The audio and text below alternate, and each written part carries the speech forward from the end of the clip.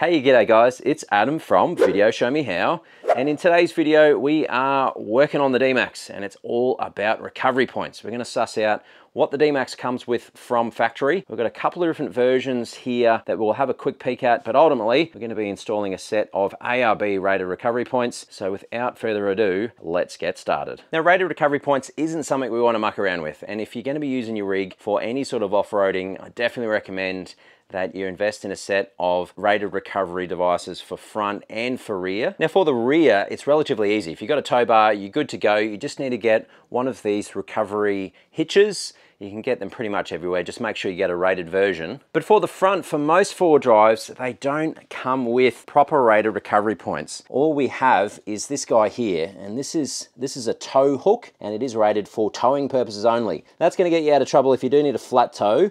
Not that obviously the D-MAX is going to be breaking down or anything like that with these particular guys, but outside of that, there is no rated recovery point. The forces expended when you are doing recoveries, particularly snatch recoveries, are very different to a flat tow situation, mainly because of the shock load that's applied to the vehicle. And that's why it's important that you have something that is rated to handle that shock load, and that's where things like these guys come into play. Now, when it comes to recovery equipment, I don't muck around, and I recommend you don't either. Safety is paramount in those recovery situations, so you don't want to muck around with anything that hasn't been tested, hasn't been rated. Now, there's a bunch of different brands out there that do recovery points. These are some of the best though. These ones are from Road Safe. They're really well designed. Soft shackle inputs there, and nice and solid units. More importantly, these guys are rated to that 4.5 ton side, which is excellent. And then we have these guys here, which is ultimately what we're going to install in just a second. Big chunky units rated to 8 ton each. The reason why I've gone with these as opposed to those is a couple of different quick reasons, mainly because these are a direct bolt on, bolt off unit, no drilling required, whereas these guys do require a little bit of drilling at the top there. Whilst drilling on the side as well is generally considered to be okay, for me, the reversibility, as with everything else on the D-MAX, like you've seen in all the videos, I really like the bolt-on, bolt-off stuff to be able to reverse it in the future if I need to. So ultimately, that's why we've gone with the ARBs. So I think without further ado, let's rip open the bag, let's check out all the hardware, and let's get these guys installed on the front of the D-MAX. So our first step is to grab all of our nuts and bolts, both of the recovery points.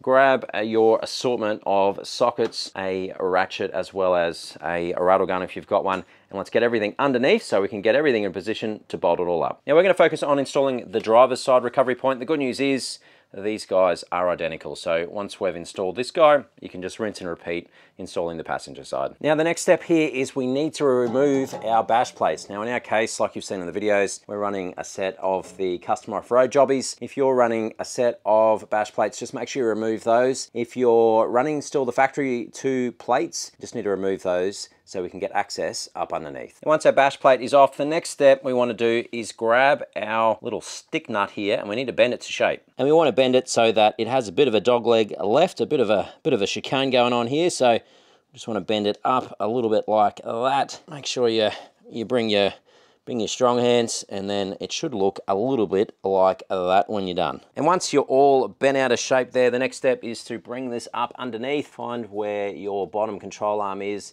You'll see the big connecting bolt there, and then next to it should be a little hole that looks a little bit like that. That's why we wanted to bend this, because this guy needs to slot in there and sit down facing the front. So you should be able to just wiggle it into place, and it should sit down so you've got your tail hanging out the front. The reason for that is we have another little bolt hole here, and that's where this nut is going to connect when we bolt our bolt through that hole to connect our recovery point to that part of the chassis. All right, excellent. Once your tail nut is in and the tail's hanging out the front, the next thing we can do is we can grab our recovery point and we can kind of just test fit it. So how this is going to go, it'll go on that way. This a little slot in the front, that is for our factory tow point. So it's pretty straightforward. It can only go on one way, so you can just slot it into place. That will slot in underneath there, over the top of our tow point in the front, a little bit like that. And then from here, we can start lining up all of our bolts, and we can loosely bolt it into place. Now I recommend starting with 1 and 2 here. This guy here is an M10. You don't need a nut because it's already in